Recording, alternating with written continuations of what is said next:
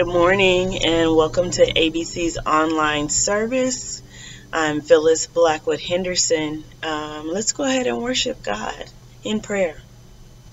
Heavenly Father, we are kind of spread near and far because of the pandemic, but we know that you are here and you meet us where we are, figuratively and literally, and so we thank you for that.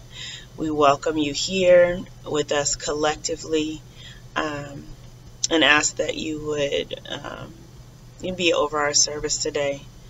Thank you for this time that we get to spend with you together. In Jesus' name we pray. Amen.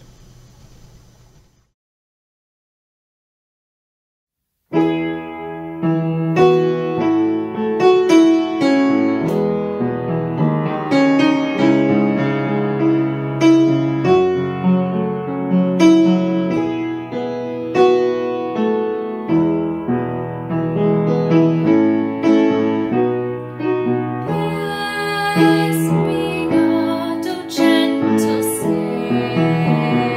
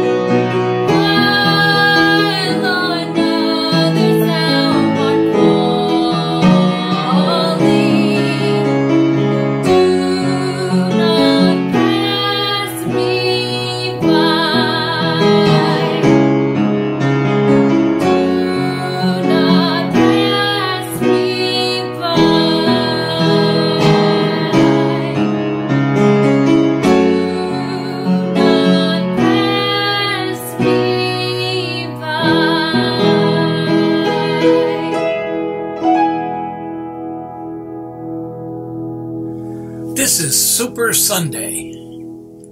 Game? What game?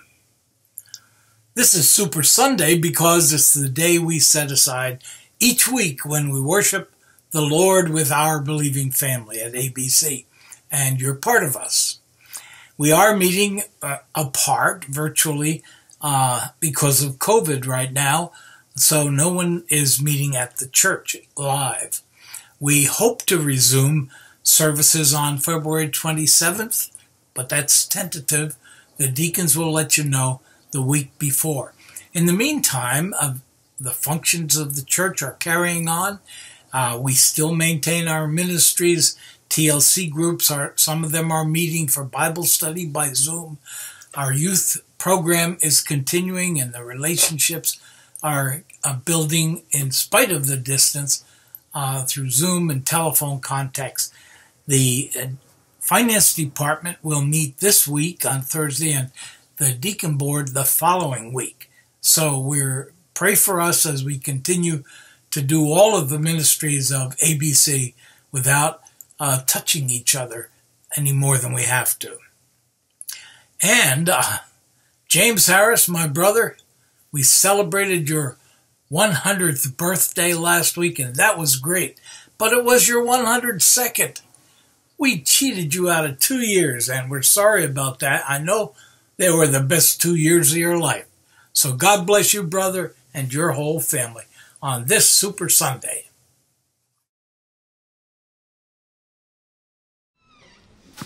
Somebody just say hallelujah. Hallelujah. Somebody again just tell the Lord thank you. Thank you. I want you to look at the neighbor beside you and say, I'm so glad you're here.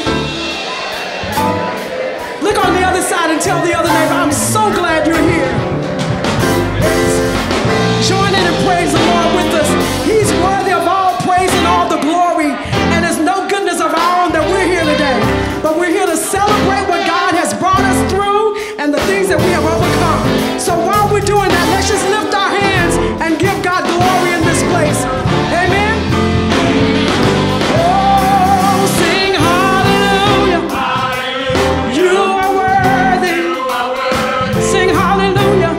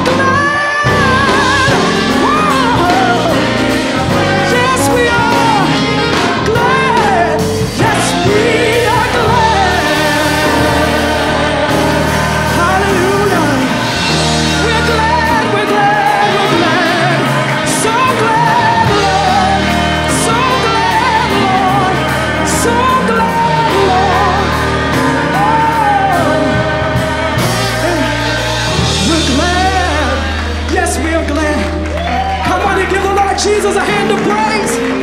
Hallelujah, for all the great things he's done. Give him glory for all the great things that he has done. Lord, we are glad. Yes. Come on, one more time. And we are glad. Yes, we are. Tap your neighbor and say, I'm glad. Tell the other one, I'm glad. And we are glad. Oh, and we are, yes, yes. One more. And we are glad. Yes, we are glad. And we are glad. Yes, we are glad.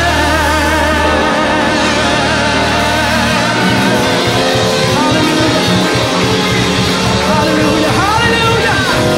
Hallelujah. Hallelujah. Oh, yeah, yeah, yeah, yeah.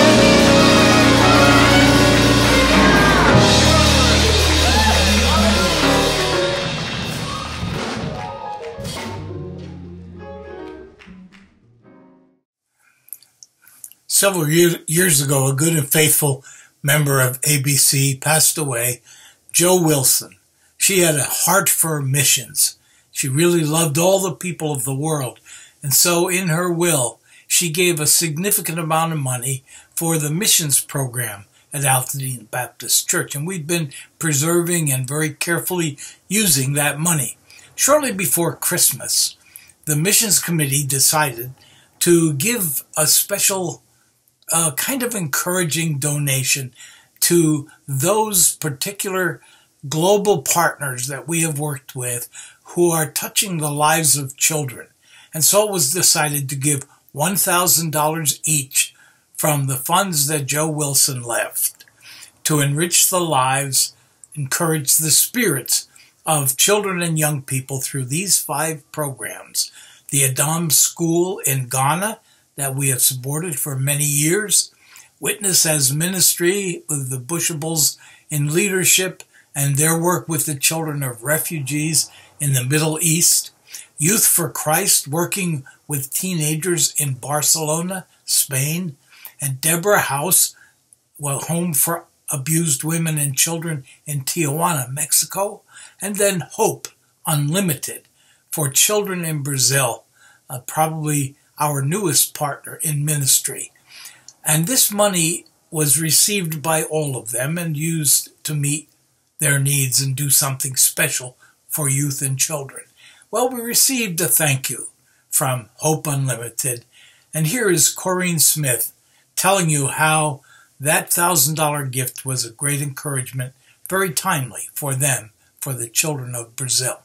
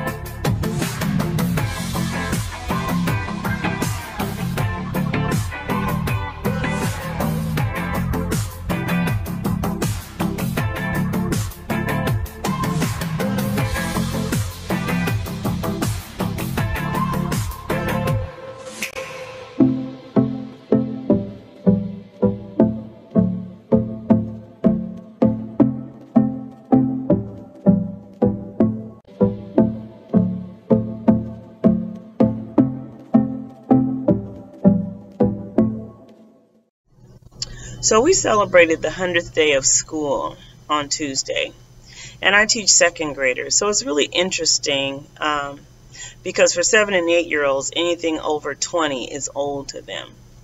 So we began talking about, like, what would somebody 100 years old look like? And they had different ideas and opinions, and then one of my more confident students blurted out, well, you know, like people from the 90s. Excuse me very much? Yeah. So I began, of course, to think about, well, so how do we make Black history or the history of Black people in America relevant to young people today? And so I'd like to share two young people that have really made an impact that you may not know about. So Naja Akil, who at 14 fought a national rule that would change the athlete's attire and that would allow her to wear a hijab. Another young person who has done like some fantastic things already is Deja Taylor, who at 17 was honored for creating color-changing sutures that detected infection. So it's really important that we, of course, talk about the past, but also help our young people to be inspired, to feel empowered about the contributions that they can make in their day and time, just like people from the 90s. So as we continue to support our church and supporting the community and outreach, you are welcome to make your tithes and offerings online. And you can do that at www.altadenabaptist.org/donate. Again, that's www.altadenabaptist.org/donate. Be blessed. Let's turn to the Lord in prayer. Lord, we thank you for lifting our eyes beyond our own little world here in Altadena and seeing that there are people all over the world who need you and are being led to you by those who care. We thank you for our global partners that we honor today who work with young people and children in the world. We thank you that so many of our support dollars go to touch the lives of children. And we thank you for the word from Hope Unlimited about what's being done in the lives of the children of Brazil who otherwise would not have hope, let alone unlimited hope. We thank you for our own youth, Lord, and we thank you for the youth focus of today, who is Mary Pomeroy, a young lady who just turned 16 this week, and we praise you for her. We pray that you'll bless her in this time when life seems so abnormal, and help her to have an inner strength that can cope with it all. We pray that you will lead her to strong, healthy friendships, to college and career choices that are the best for her, and that you will give her an inner love for yourself and all people she encounters by your grace. We thank you for the others who share the fellowship of the youth group with her, for Garrison Hunt, who also turned 16 this week, and for the brightness of his life and the promise of it. All of them, Lord, need your help, and we pray that for them. We pray for those of us who are in the later chapters of our life as well. We pray for those who struggle with illness and are going through loss of life and grief. We pray, thanking you for embracing Monique Mitchell with your everlasting arms as she passed after months of struggle. Bless her family, her son Jonathan, her granddaughter Jaden, for all the people who love her. Bless Bob Lee and Diane as she cares for him, and help them to know that they are still loved by this fellowship, and especially by you. Bless Nancy Cabrera as she goes through her health journey, and Gordy as he supports her and help them to trust you and find that you do indeed never fail, and that your everlasting arms are beneath them. All of us who are going through difficulties, Lord, we need a special reminder from you today that you are there, and we're asking for that. We pray in our own words the prayer that Jesus taught his disciples to pray, the Lord's Prayer. Our Heavenly Father, far beyond anything we can imagine, we join all of creation in lifting up your name and showing the respect you deserve.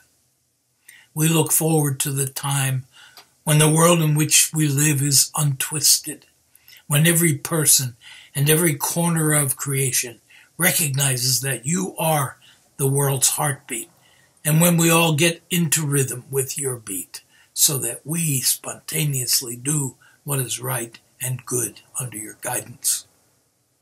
In the meantime, Lord, we live lives filled with difficulties and challenges day by day.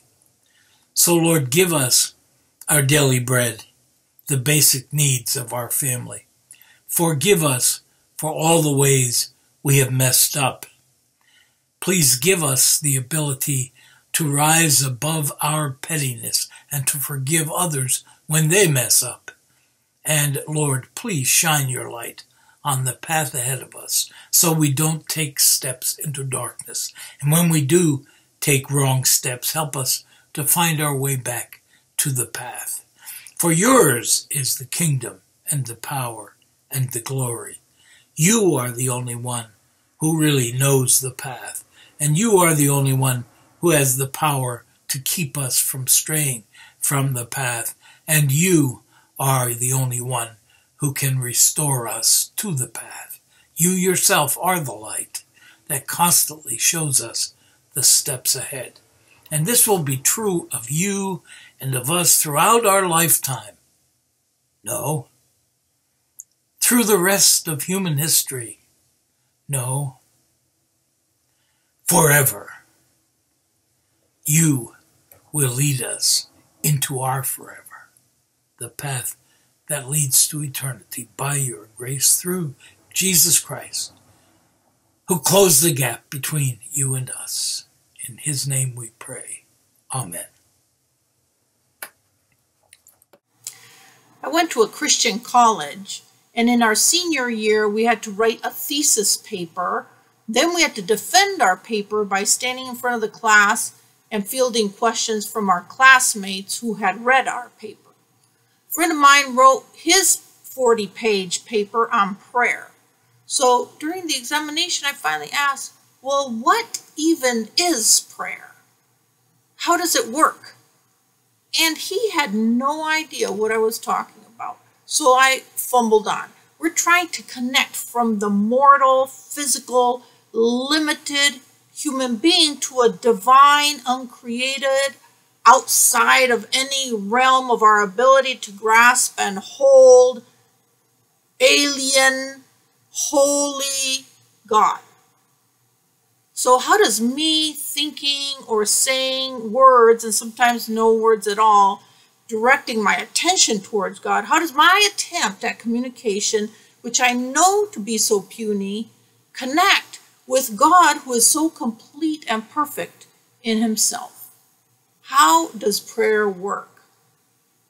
And he looked at me and he said, what do you mean? Prayer is just talking with God.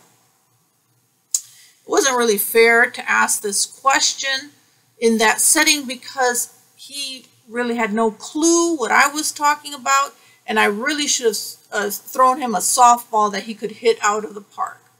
But I wasn't trying to trip him up. I've always been curious about that question. What even is prayer? I fumbled to this day to express what I mean.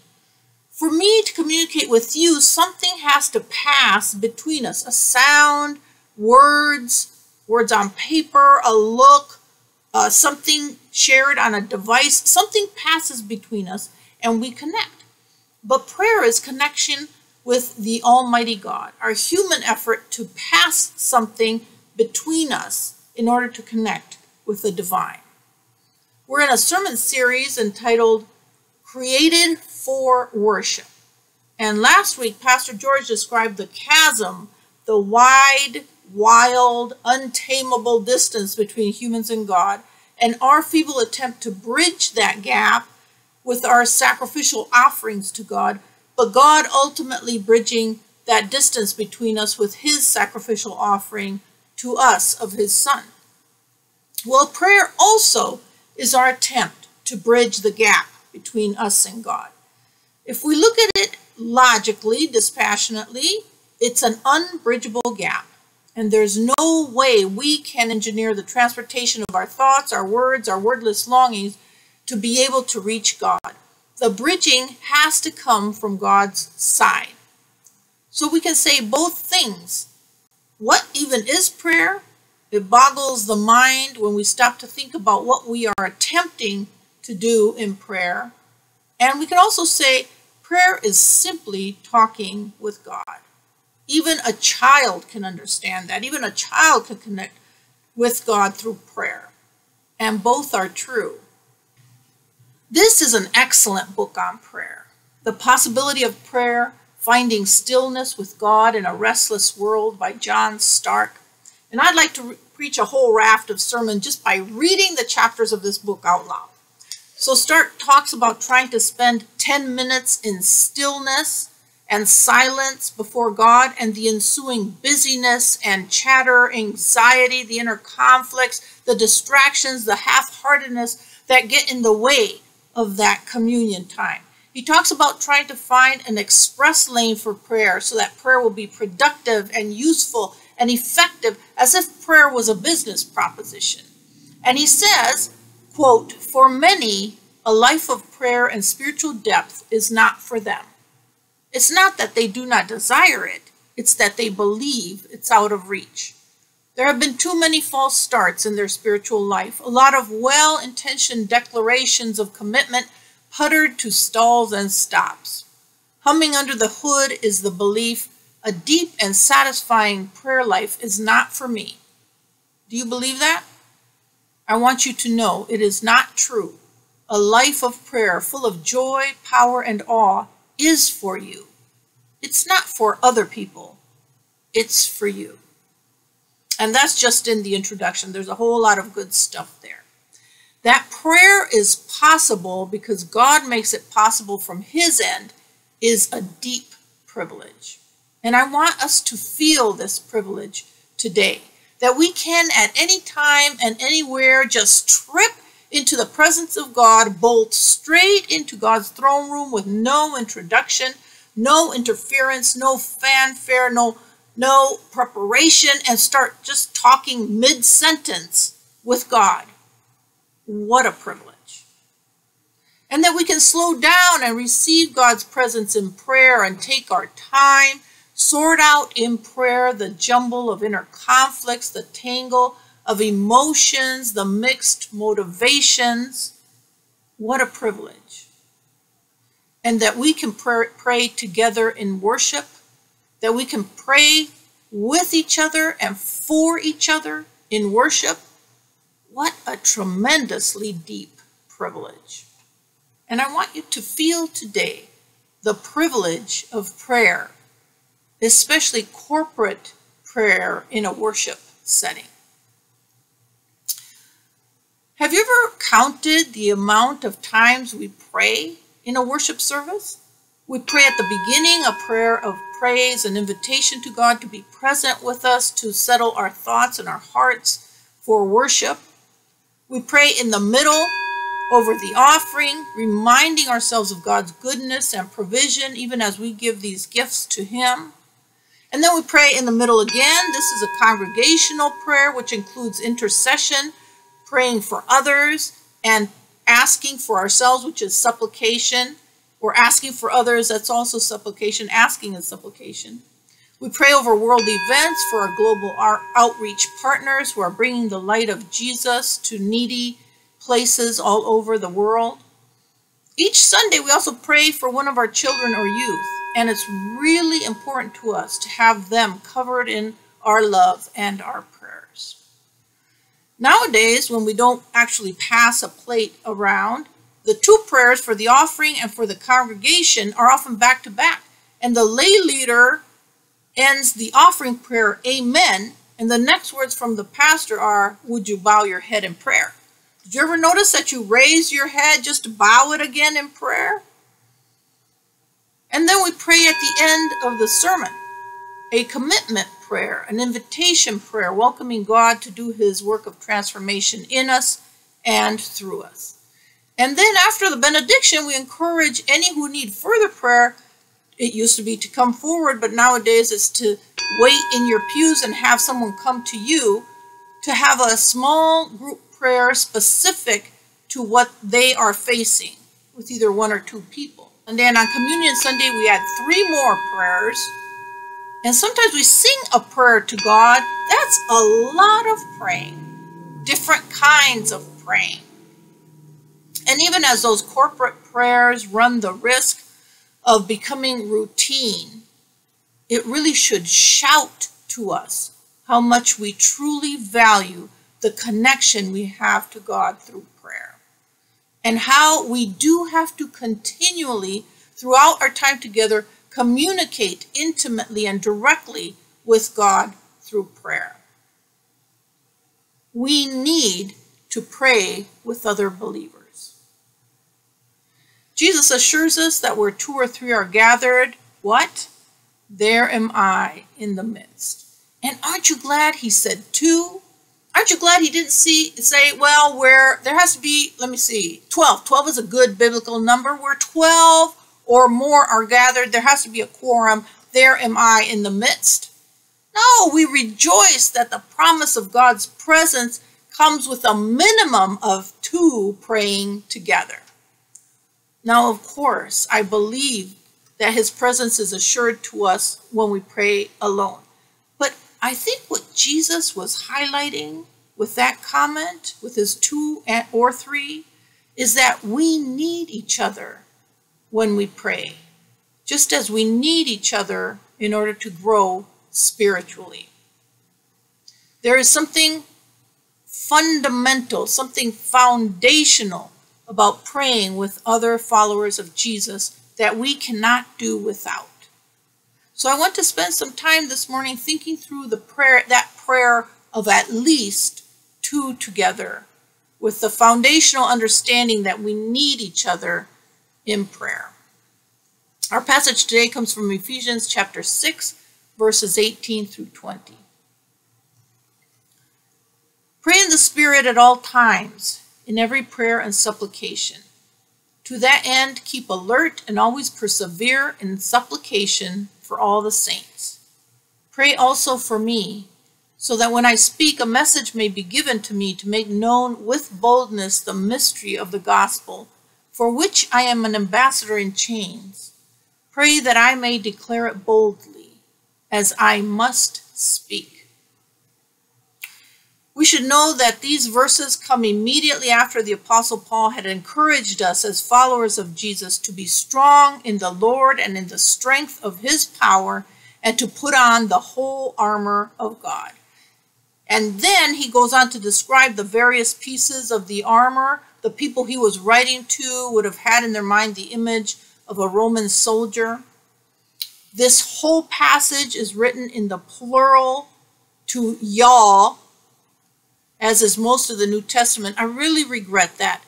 In English, the you can be either singular or plural, because it masks the fact that most of the New Testament is written in the plural. We individualistic Americans usually read it as if it's talking just to us, only to us, as if we alone can walk our journey of faith. And it's helpful to remember that Paul is talking to us all together as the body of Christ. And especially in this passage, I suspect that as we visualize the whole armor of God, we are most often picturing one soldier with each piece of that armor identified or metaphorically identified. Here's me, missing my helmet, of course, because I must let my long locks flow. But if you're a soldier, you are never alone. You depend on your fellow soldiers to your right and to your left, especially if a conflict arises. Soldiers are trained to look out for each other. And if I was a soldier, I'd most definitely be depending on the soldiers to the right and the left of me.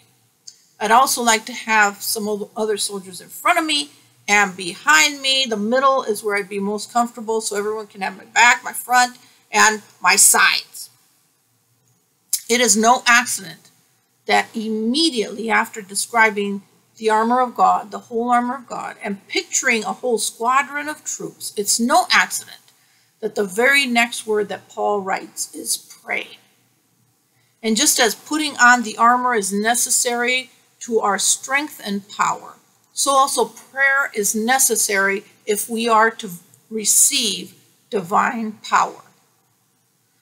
Our passage tells us that we must pray in the Spirit in order for our prayers to communicate with God. Prayer is regularly described as the activity of the Holy Spirit in the believer. So here, with this three-word phrase describing prayer in the Spirit, I answer my own question. What even is prayer and how does it work? How is that gap bridged? God gives us His Spirit, which connects us back to the Father in prayer. We pray in dependency on the Spirit so that it isn't our thoughts, our words, our feelings that are carrying that prayer to the Father. It is God's Spirit carrying it back. It's very important that I do not pray in my own spirit, because I know my own spirit to be faint and to be sagging. I don't trust my own spirit to be on the job every time I pray. I battle with my own spirit on the days when I'm distracted or when I'm down, and I need instead God's unflagging Holy Spirit to carry my prayers, no matter if they are strong or weak prayers. Verse 18 says, pray in the Spirit at all times and in every prayer and supplication. And that pretty much tells us that every prayer we make needs to be in the Spirit. Why didn't Paul stop at every prayer? Why did he have to add supplication at all times and in every prayer and supplication? And in fact, why does he double down on supplication with the next phrase, the second half of verse 18? To that end, keep alert and always persevere in supplication for the saints. Well, supplication is a very humble request. It's a petition.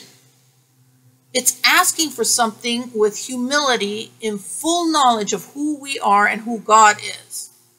And we pray all kinds of prayers. Prayers of thanksgiving come to mind, prayers of praise. But in how many of our praise do we ask God for something? That becomes a prayer of supplication then. What percentage of your prayers involve some kind of request? And for me, supplication is involved in practically everyone, almost. I ask a whole lot for myself. I ask a whole lot for others around me. That's called intercession, but it's also asking, which makes it a prayer of supplication. And this fact that supplication is built into probably over 90% of our prayers is, I think, one of the reasons why prayer is so vital to our Christian journey. I would like to suggest that supplication, it should dominate our prayers, that it's good and well that it dominates our prayers for these reasons. Prayers of supplication show our dependence upon and our faith in God. Those prayers connect us to God. We are to come before our Heavenly Father. Some people say Heavenly Mother, if they prefer, as beloved children. And children ask for a lot. They ask for help. They ask for what they need. They ask for what they want. Children who are secure in the love of their parent know who is going to supply their needs and also some of their wants. So they go to the source directly. And when we pray in supplication, we are acknowledging the God of love as our source. the Creator who is the head of our transformation, the Father of lights who delights in his children, from whom every good and perfect gift comes from above. A prayer of supplication honors God's greatness and our relationship of love and dependency to him as children to a father. Prayers of supplication allow us to share our lives with each other. Now, in my family, we have been praying hard for my youngest daughter's next chapter in life. She's going to finish university in this year, in the summer, and she's applying to graduate schools. And she's been very stressed out. So for the program she wants to get into, the schools have to interview her as a prospective student. So we've been praying each time she lands an interview. And sometimes we've been praying all day through on those days. So we got a family text from Elena, and it says, another interview in 20 minutes. Another interview in 20 minutes. And it's followed by, you don't have to pray too hard because I don't really want to go there particularly bad. So she had applied to some safety schools, and this was one of those. So then I texted back, just a little prayer then. And then Lauren texted back, LOL, I'm still praying. So big or small prayers, a little prayer or a really intense prayer, they add to the fabric of fellowship, to the fabric of koinonia, our sharing with each other. And that strengthens all of us. Prayers of supplication connect us then to God, but also connect us to each other. Paul doubled up on the supplication in verse 18 because his next verse was going to be a personal prayer request that he had. He needed their prayers. He was chained up in prison. He was facing a capital charge hanging over his head. It's interesting that he doesn't ask them to pray for his freedom. Instead, he asked them to pray for boldness in proclaiming the good news of Jesus. Paul needed their prayers to strengthen him. Have you ever needed somebody else's prayers? That's when you're really going through it. And maybe you felt sometime that you can't pray at all. That's when you really, really need it. Scripture assures us that we can rely on the Holy Spirit to intercede for us, and we can rely on each other. We need others to carry us when we can't take another step of faith ourselves. Prayers of supplication open our eyes beyond what we immediately want and alert us to the greater purposes of what God is doing. Prayer involves us in God's workings, God's activity. It involves us in bringing his kingdom down to earth as it is in heaven. And it is a wonderful and empowering thing to be a small part of what God is doing. Sometimes I pray for a specific request, but then I also ask God to apply my prayer to whatever area he wants to in that person's life. So I may be praying for their broken arm, totally unaware that they've got a broken heart which needs more prayer.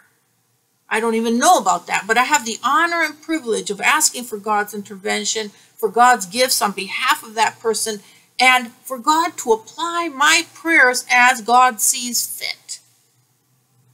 That involves me in the work that God is doing.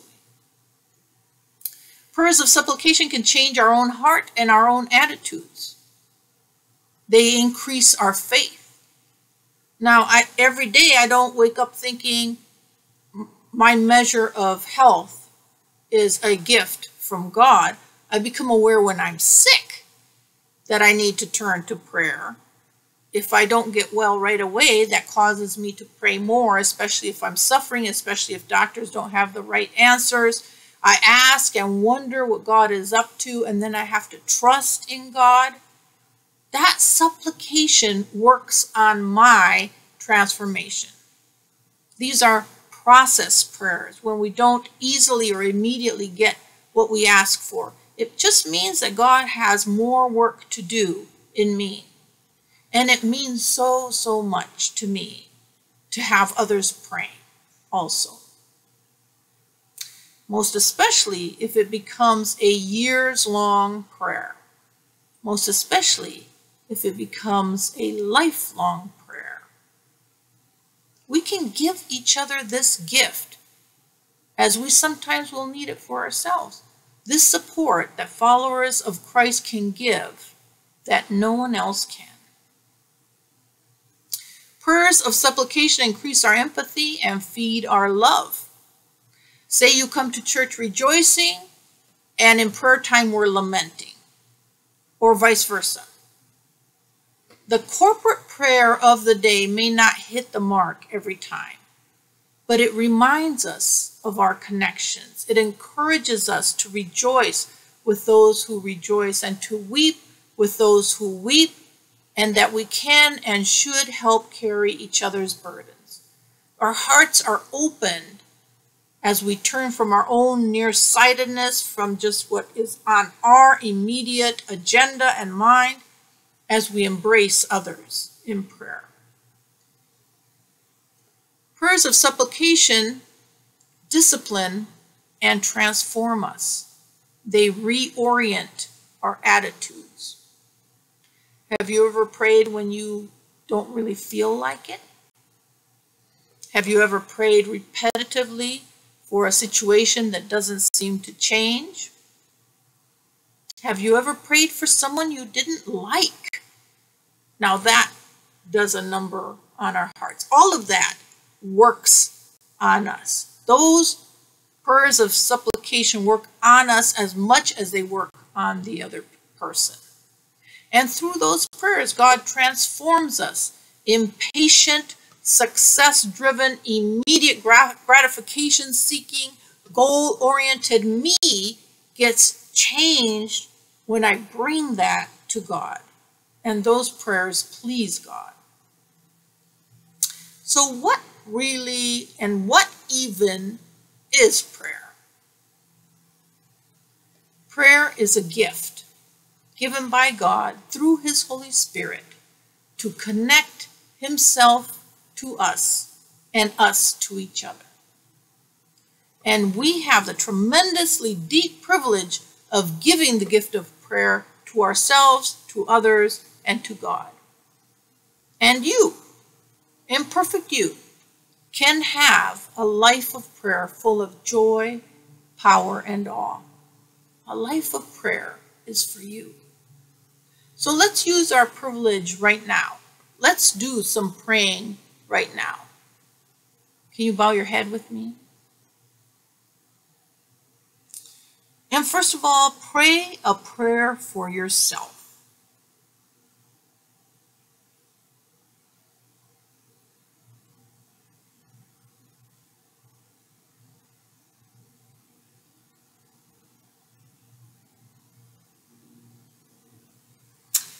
And now pray a prayer for someone else. And if someone doesn't come to your mind, ask God to bring someone to your mind.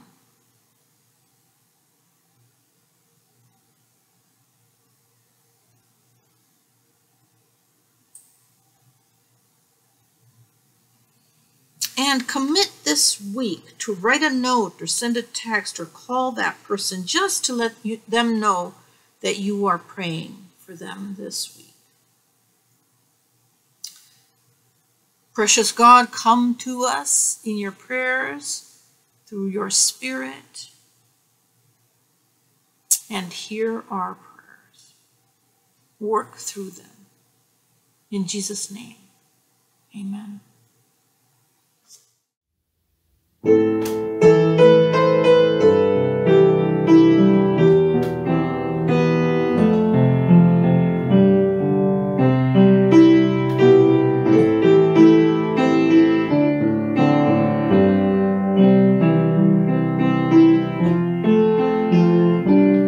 Be thou my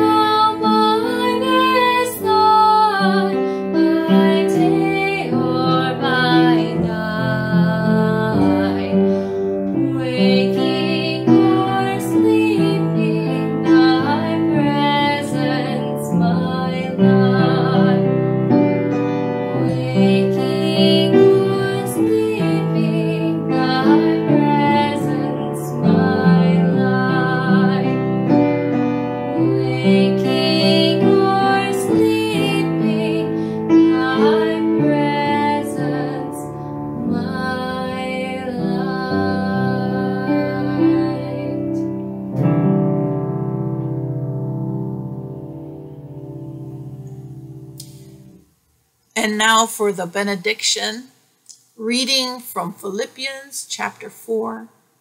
The Lord is near. Do not be anxious about anything, but in everything by prayer and supplication, with thanksgiving, let your requests be made known to God.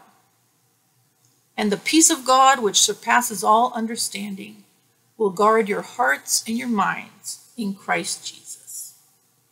So may God's Spirit rest on you in power, and may God's kingdom come and his will be done in your life and ripple outward in ever widening circles. Amen and amen.